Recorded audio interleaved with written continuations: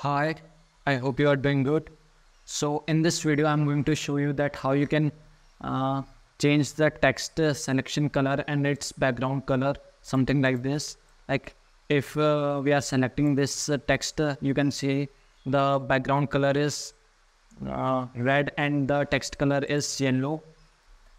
So yeah, let's see how you can implement this in both Cargo 3 as well as in Cargo 2. Yeah.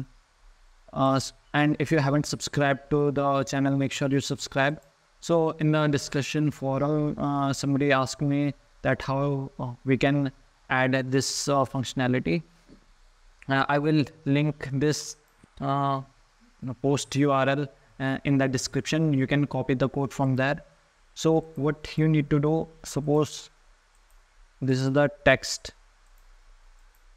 There is some text here. Let me quickly change its color to black. Now what you need to do, you just need to copy this code. We are basically selecting the selection pseudo element, and then we are adding the CSS property in that. So we have two property here, which is color, to change the selection text color to red and its background to yellow. So now if you will see, it has been changed. You can customize it as per your need, like this. So as you can see, now it is changed. Let me make it something like this. So as you can see, so this is how you can change this in Cargo 3. Same goes for the Cargo 2. You just need to paste in this code in the CSS editor, and here you can simply paste in this code, and after that, let me just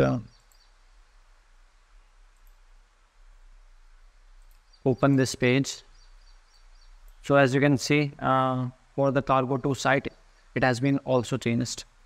So yeah, you can copy the code from this website. I will link this in the description. Thank you so much.